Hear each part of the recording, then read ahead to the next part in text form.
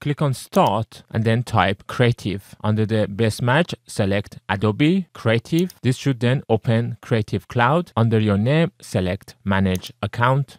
In here, click on Manage Plan. In the section End Your Service, select Cancel Your Plan. Then you will need to log in again to your Adobe Cloud by entering your password. Then it will show you a summary of what would happen after you have canceled your plan. Because it's less than 1 month left, I have already paid for the 29 days remaining. And these are some other things that I would lose after canceling my subscription. Once you're happy, click on Continue. Then you can check the reason why you want to cancel. For me, it's because it's too expensive. And then click on Continue. Once again, it will try to pursue you not to cancel the plan by changing your plan. To continue to cancel, click on No Thanks. Then it will give you some offers. For example, your price for the next 60 days would be 0. And then if you would click on View Offer Terms, you could see to get this offer, you would need to automatically renew your annual subscription. And then after the 60 days, pay the full amount for the remaining of the year. Then there is a second offer, which I think is more reasonable by giving around 50% discount monthly. And it requires a 12-month subscription commitment. But if you're still not happy and want to